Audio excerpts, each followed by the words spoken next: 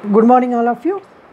So today we are going to discuss about a very important aspects in molecular biology which is there in unit 4, that is gene regulation in case of prokaryotes. And you know that what is a gene? It is nothing but the unit of a heredity and which transfers, which is a very important aspect in transferring characters from one generation to another generation. So if something happens to the gene, some sort of mutation or something which is happening, that will result in case of what? Variation in case of living system.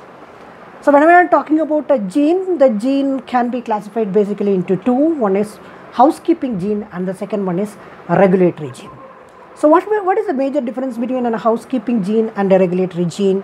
Housekeeping, all of you know that when you go to a hotel or somewhere, in case of resorts or something, whenever you want something, immediately that particular service is available. The same way, this particular gene will be always expressed, which will not shut down throughout the lifetime of a particular living system.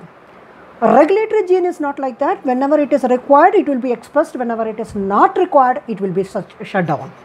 So there will be some regulatory mechanism which will be involved for switching on and switching off of this particular genes.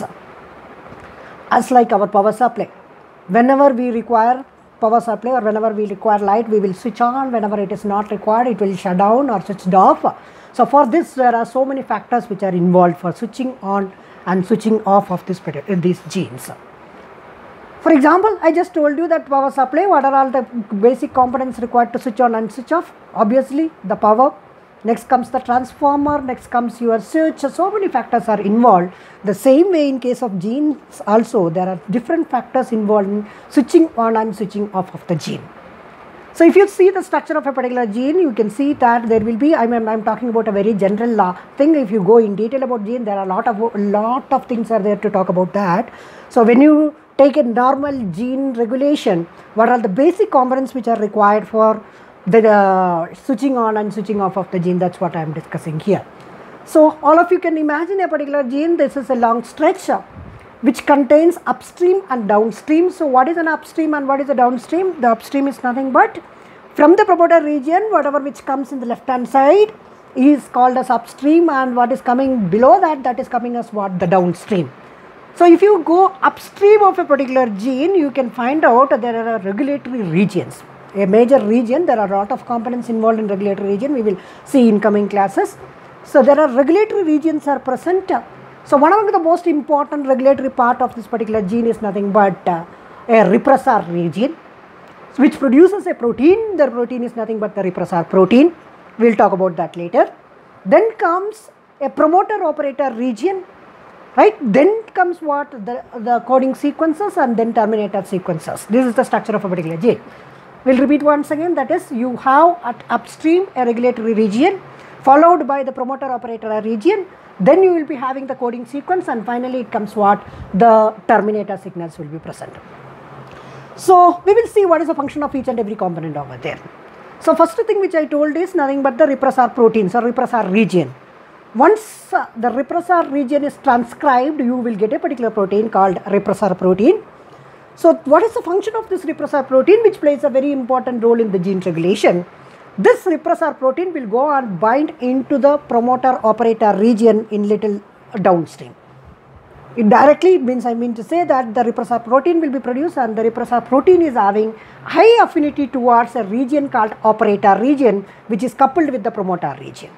So once the repressor protein binds over there, all of us know about the transcription process. So what exactly happens in transcription process? That is the RNA polymerase will come and bind into the promoter region. After binding into the promoter region, it travels towards the coding sequences of the DNA, and there will be a process called transcription. You will get mRNA. Now the condition is the operator region is coupled with, or it has been already occupied with what? The repressor protein. So I told you that it is called PO region. PO region means promoter operator region. So already in this particular region, the repressor proteins are binded. So because of this, your RNA polymerase cannot bind into which region? The promoter region.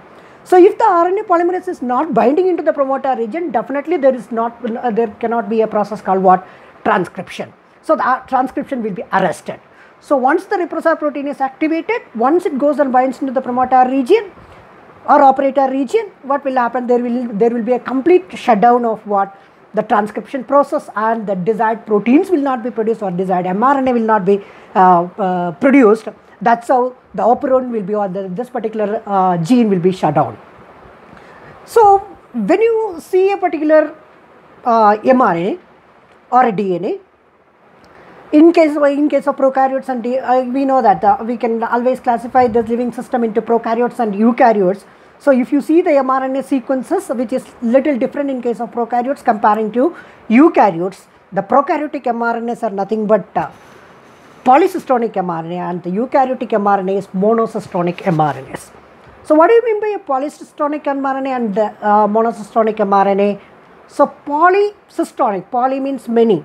Cystron means these are the coding sequences. There will be many coding sequences in case of polycystonic mRNA, but in case of monocystonic mRNA, there will be only one coding sequence which will create a particular protein.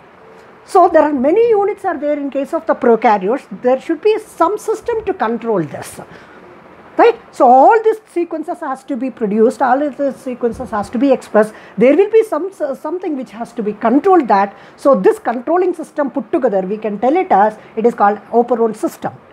In case of prokaryotes, you will find operon system. In case of eukaryotes, you may not find operon system, because eukaryotic mRNAs are monocystonic and prokaryotic mRNAs are polycystonic. So what is this operon system? The operon is nothing but a cluster of genes. I told you that it is polycystonic, so definitely there will be a group of genes will be there. A cluster of genes under a single regulatory control is called what? A operon system. Okay, so how will you define operon system? It's a cluster of genes under a single regulatory control is called operon system. Means a group of genes is there, all these genes will be controlled by a particular system, that is called what? Your operon system. So if you see the operon system can be classified into two. One is inducible operon system, the second one is repressible operon system.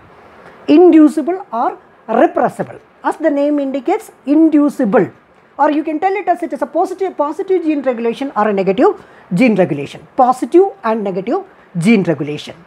So what do you mean by inducible operon system? An operon system, it should be either shut down or it will be switched on, depends upon the scenarios. I told you about housekeeping genes which will be always switched on, and the products will be always produced in the cytoplasm and which will be utilized for the metabolism of the organism. But when it is not required, there are lot of energy loss in case of the organism. To avoid that, there is an operon system, so it can be classified as what? The positive regulation and negative regulation. In a very simple way we can tell that. Presence of certain substance, if it induces the operon system, that is called positive operon system or inducible operon system. I will repeat once again. Presence of certain compounds, it can be an inducer, we can tell it as an inducer. If it switch on your operon system, that is called inducible operon system, that ends up in the positive gene regulation.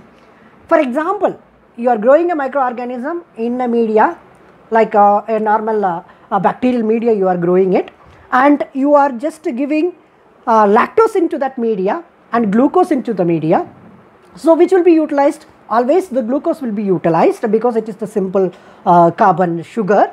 Lactose will not be utilized because it is little complex. So since this simple components are available, why to utilize lactose? So there is no need of expressing enzymes which can be metabolizing your lactose, because already the glucose is present. Why to metabolize lactose? So is it required to produce the enzymes to metabolize lactose? Definitely it is not required to produce the enzymes. Therefore, even if it is producing, it's a huge loss for the organism in case of what? Energy.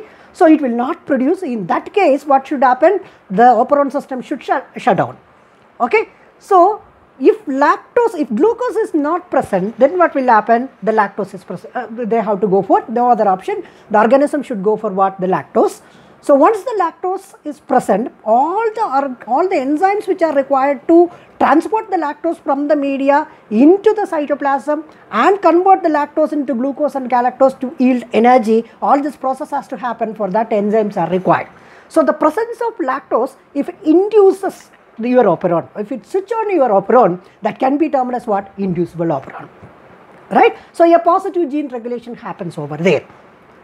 So in the second case, one more example we will see in case of tryptophan operon. Tryptophan is an amino acid which is very much required for the growth and metabolism of the organism. So if the organism possesses tryptophan in its cytoplasm, there is no need to synthesize tryptophan, already it is there. Why you have to synthesize once again?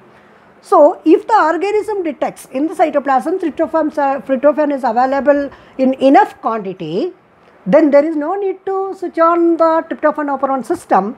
So the presence of that particular tryptophan shut down your operon system. There is a mechanism we will see in the coming classes, how exactly the tryptophan shut down, how exactly the lactose induces the operon system. So the presence of tryptophan shut down the operon system. Okay, so therefore this can be categorized under what? A repressible operon system. So to conclude the inducible and repressible operon system, the presence of certain compounds, if it induces your gene regulation or the operon system, that is called inducible operon system, and the presence of certain components, if it shut down your operon system, that is called the repressible operon system. Okay, so according to our syllabus, we have different both inducible and repressible operon system, and the major operon systems which are mentioned in your syllabus is one is lactose metabolism or the lac operon system, right, which can be an inducible as well as a repressible operon. We will see how exactly it works in both the cases. The second operon which is mentioned is nothing but tryptophan operon system, which is an example for the repressible system, then which works under one more gene regulatory mechanism called attenuation. We will see what exactly attenuation later. The another thing is nothing but histidine operon system. So histidine operon system which mainly regulates under the termination, nothing but attenuation process once again, which I was talking about tryptophan operon system. And finally you are having a positive operon system, once again it is called arabinose operon system.